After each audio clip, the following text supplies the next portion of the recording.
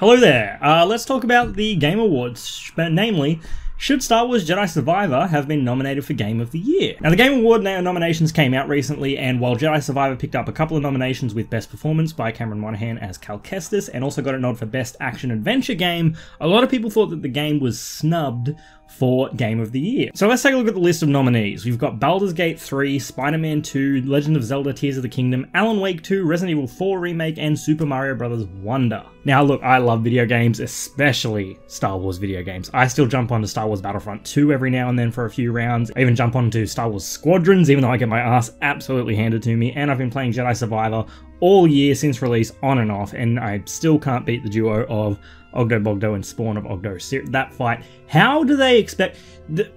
Sorry, I am so angry at that fight. So as someone obviously still playing this game a lot, do I think it deserves a nomination? I kind of think it does. Now look, obviously I am very, very biased. This is a Star Wars channel after all, but I'm also not going to lie, I think the game had a lot of technical issues at launch. I had a relatively smooth experience on Xbox Series X, though I did have to play on quality mode, and it's only once it was patched a few times that I was able to really play smoothly on performance mode like I like to. And I admit that those technical issues probably did have a lasting effect with it getting a nomination, but damn, I just love this game so much. Cal Kestis is just a character that I would love to see more and more of, you know? Seeing him in live action, played by Cameron Monaghan, of course, would be fantastic. I love like the characters Night Sister Merrin, Seer Junda. I would love a DLC where we play as Seer, because I loved her small section of the game that we got to play as. I love that section so much. Grease, Bode, Ravis, Dagan Gera. There are so many characters that I really, really liked in this game and wanted to explore more with them. I loved exploring Jedha a lot. Seeing Coruscant, Kobo was amazing, the different lightsaber stances, and man did I love all the High Republic references throughout this game, like the Shattered Moon, the fact that Dagan Gera is from that era. Loved it. As a High Republic fan, this game was fantastic. The question is though, that if I think this game did deserve a nomination, what game nominated do I think it should replace? And I think I have a pretty controversial take in this regard, I think. Probably not the most controversial, because I legitimately believe that this game could have actually taken the spot of at least 4 of the nominees. Let the thumbs down begin, go for it, I know, but here we go. Now look, I think all these games are fantastic. Haven't actually played all of them, but haven't played Baldur's Gate 3 yet. But that's not one of the ones that I think should be replaced, because just seeing how much is in that game and what Larian has done, that game looks phenomenal. And like, I understand why it's gotten the hype it deserves. And honestly, I don't think Alan Wake 2 should be replaced either. Game was phenomenal. Everything I could have wanted in a sequel. Looks fantastic. I'm a big survival horror guy. And that game just, oh, mwah, chef's kiss. Loved it. The other 4 though, and 4 games that I really like. One I haven't played yet. But 4 games, I'd be happy swapping out Jedi Survivor for any of them, if I'm being completely honest. Look, I am a massive Resident Evil fan as well. The remakes have been everything I've wanted and more. I replay 2 and 3 all the time.